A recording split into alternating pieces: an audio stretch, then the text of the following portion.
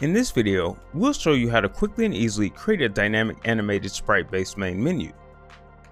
To create our menu, we'll simply need our separated sprites, which we've created and included for you to download using the link in the description below. To begin, we'll open up a blank scene in Unity. Let's select all of our images, and within the inspector, under texture type, we want to change that from default to Sprite 2D and UI, and then we want to click apply. We next want to find all of our images that have multiple sprites in one sheet, such as our title screen sprite sheet, our menu space 01, our menu space 02, and our menu sprite sheet 8-bit. With our images selected within the inspector, we want to change our sprite mode from single to multiple, and then click apply. With our sprites now set to multiple, we need to go within the sprite editor and separate our sprites. However, in order to do this, we first need to add our 2D sprite package to our Unity project. To do this, we need to go to our Windows, Package Manager, and within our Package Manager, we need to find and install our 2D sprite package. With our 2D sprite package now installed, let's select one of our sprites and go into our sprite editor. Within our sprite editor, we now need to define and separate each of the sprites within our texture by right-clicking and dragging, which will define our sprite borders. We can also go to the top under the slice drop-down, and with our type set to automatic, we can simply hit our slice button. We can now see that Unity has automatically separated the sprites within our sprite sheet. At this point, we can edit our sprite borders by selecting an edge and dragging, change the pivot point of our sprite by selecting the circle in the middle of our sprite and dragging it to the position where we want the pivot point to be, or using our sprite window in the lower right hand corner of our screen and clicking the pivot drop down to change our pivot point's position.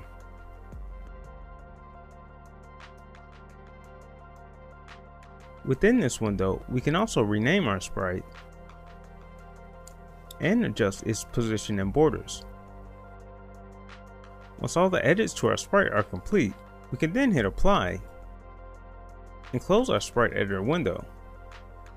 If we now look within the sprite we recently edited, we can see that we have each of our sprites both separated and named, and our pivot point is now defined to where we set it to in the sprite sheet.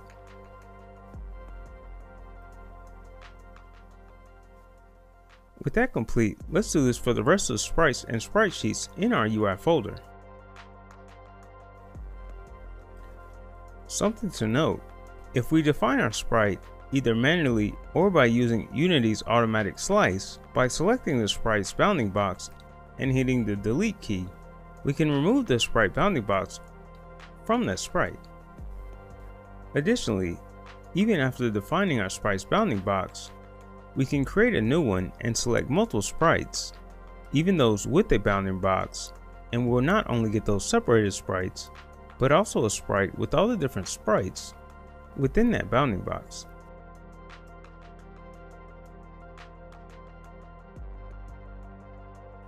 With that complete, let's begin creating our menu. We'll start by left clicking in our hierarchy and creating a UI image. Since this is our first UI element in our scene, doing this will create both a canvas and an event system game object. The event system is an easy way to send and receive events on Unity UI elements. It's a way of managing UI elements within our scene. To do this, our UI elements need to all be a child of our canvas game object so it can manage them. Let's start by first selecting our canvas, and we want to change our canvas render mode from screen space overlay to screen space camera. This way, when we introduce our Astor Galaxy game into our game room scene, our UI elements won't be overlaid of the entirety of our game room scene, but will be displayed only through the Astor Galaxy camera. We want to now drag our main camera within the render camera value. And let's change our plane distance from 100 to 10. Our plane distance controls how far or close our UI canvas is to the camera. Let's now select our camera and change our projection from perspective to orthographic. Let's also scale down our camera size. And let's change our far clipping plane from 1000 to 11.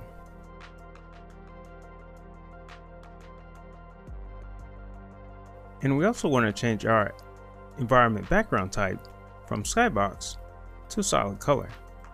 For the time being, we'll simply leave our solid color as the default blue. However, once our objects are placed, we can change that color to a dark blue or black depending on our scene. With that complete, let's now select our image UI element. Since we want this image to work as our background, we want it to stretch the entirety of the canvas. To do this, we'll either adjust our rect transform or use the anchor points in our scene to adjust our image. If we look within our scene view, we can see the anchor points of our UI image are simply in the center of our canvas. But we want both our anchor points and our UI image to stretch the entirety of our canvas. We can do this manually or by using our anchor presets. To display our anchor presets, we need to click our anchor preset icon at the top left of our rect transform. By holding the Shift and Alt button and clicking the anchor preset in the bottom right of our anchor preset window, we can set both the size and positioning of our anchor points and our image to stretch the entirety of our canvas. Additionally, by holding Shift and selecting one of our anchor points, we can adjust both our anchor point and our sprite simultaneously.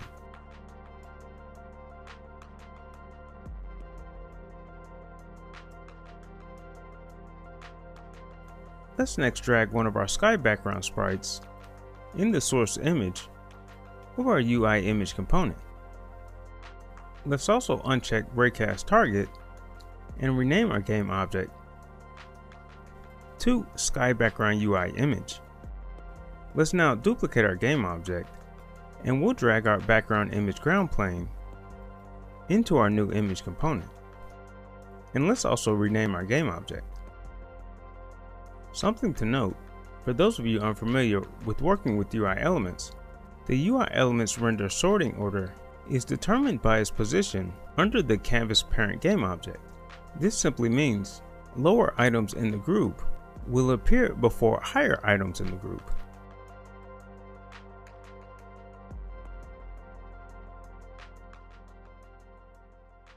If we look at our sprite sheet, we can see that our background ground image is fairly short and isn't meant to be as tall as our background sky image.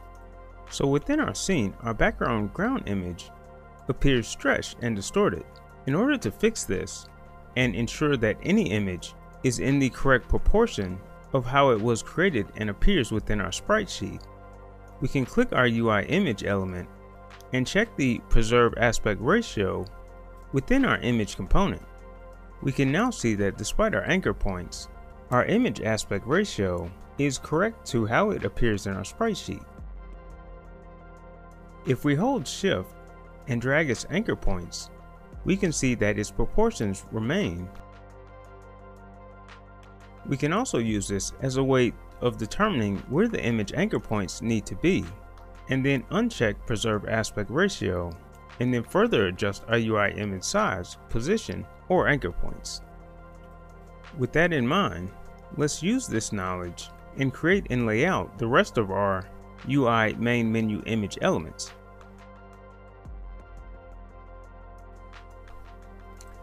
Something to note, by holding Ctrl and Shift and selecting one of our UI elements anchor points, we can simultaneously move the image and its anchor points throughout our canvas.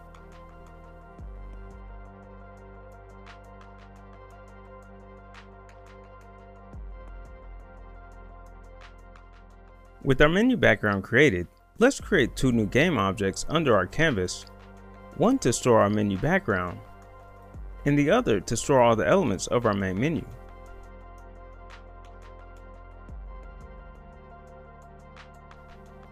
And before placing our objects into our two new game elements, we want to make sure that we have our anchor points for both objects on the edges of our canvas.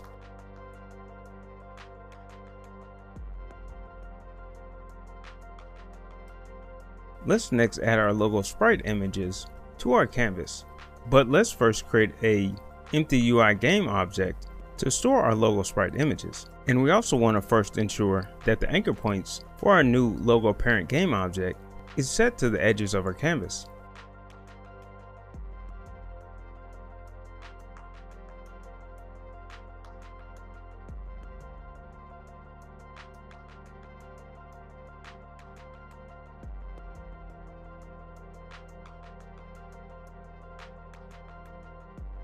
With that complete, let's now add our buttons to our menu.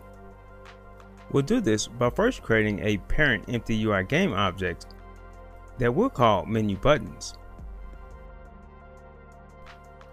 For our menu button game object, we're going to have our anchor points only cover the bottom fourth of our canvas.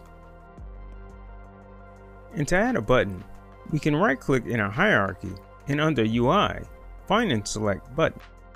When we add a button to our scene, we can see our button game object not only contains an image, but also has a text element. Our text element allows us to add text to our button, in which we can both change the size, font style, font, and line spacing.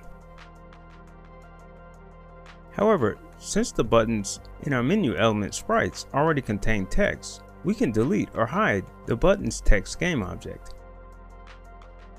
Unlike our UI images, our UI button contains a button component.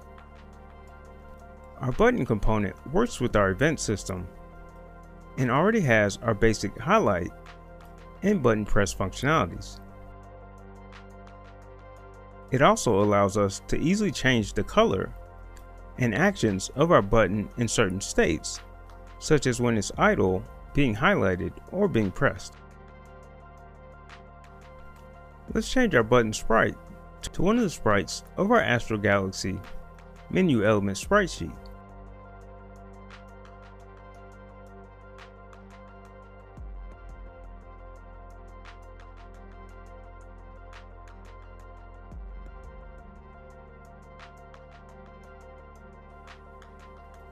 At this point, the basic setup of our menu is complete, so in our next lesson, we'll add our dynamic animated elements to our menu.